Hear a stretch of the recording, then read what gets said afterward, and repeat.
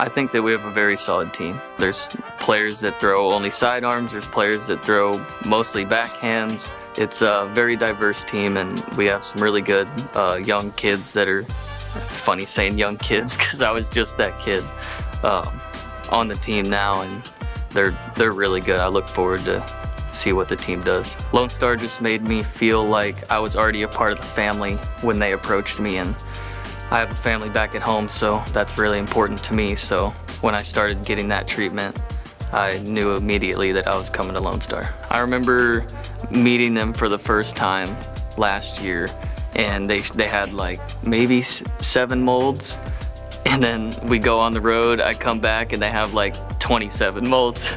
And I was like, oh my gosh, I can't even keep up. So they're definitely pumping out a lot of discs. The thing I'm most excited about is showing people how good Lone Star discs are and how quick their company is gonna rise to the top. A little bit of a Texas pride thing, you know? Texas made, Texas proud.